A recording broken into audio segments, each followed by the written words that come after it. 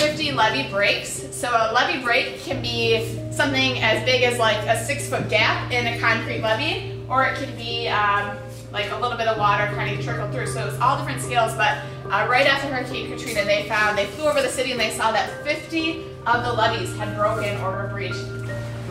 It was terrible. It was terrible. This place was like a third world country. There's no stores. There's no water. My 2 daughters, I got 2 daughters, 37 and 30. Both of them was pregnant at the time. So they just couldn't understand, Mama, why did this happen? Like them telling me, all things happen for a reason. I lived in a lower ninth ward. Okay. That was the most devastated place in New Orleans. Are covered in the way like the rest of the city has.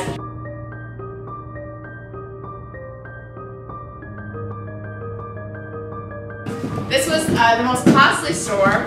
This is the most costly natural disaster actually in all of United States history, taking a toll of about $200 billion. Worst that would be that's the worst feeling in the world, to be homeless.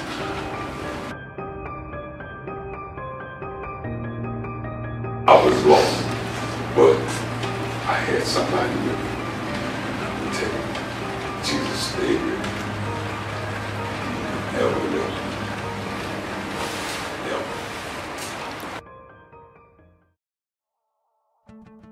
I wanted to be a part of this city rebuild. I really did.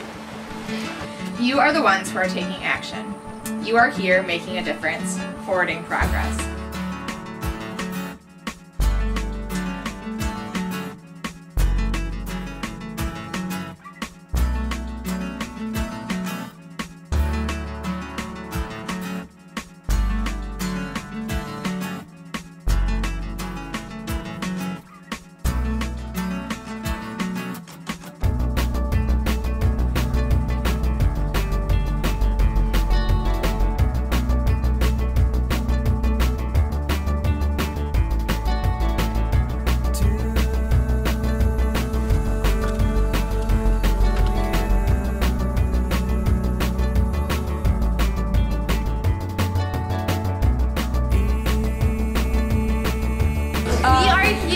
Rebuilding a house that was taken down during Katrina. Right now we are painting the floors so we can put the last layer of flooring on.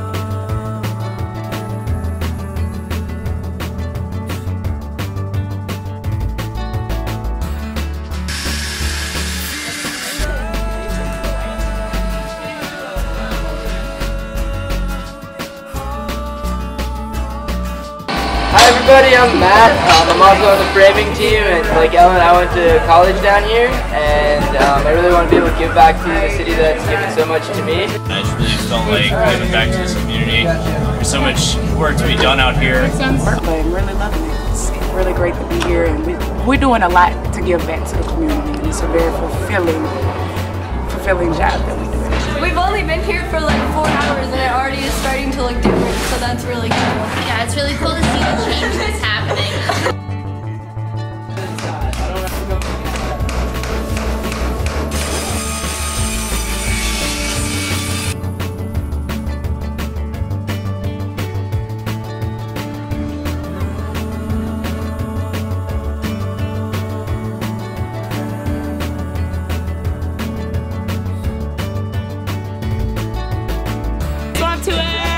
We're so excited.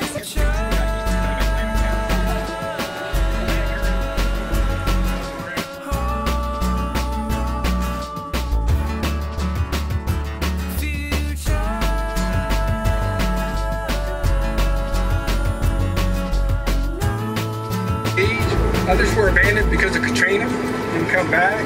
Just left kind of an eyesore. It's sad they don't clean them up.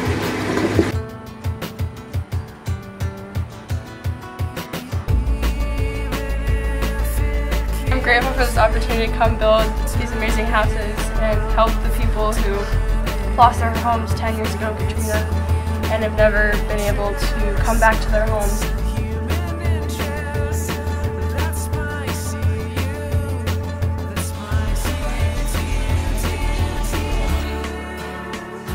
Just painted this like footstool for kind of like the bottom of the countertop.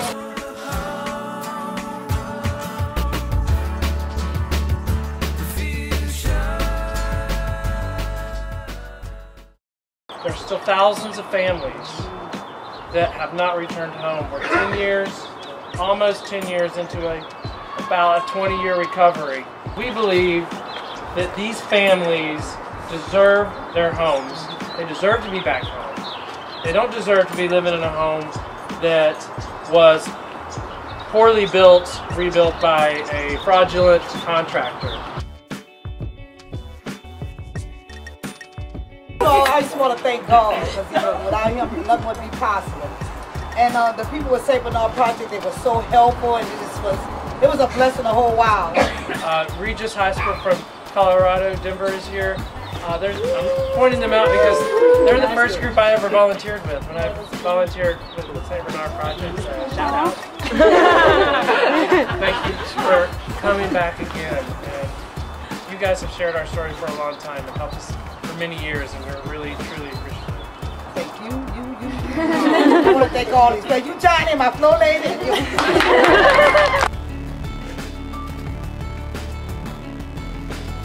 Today, this is a great day in New Orleans because we're here to welcome you back home to a finally complete home since Katrina.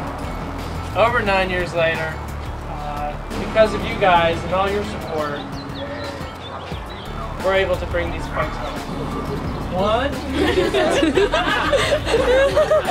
2, 3. Welcome!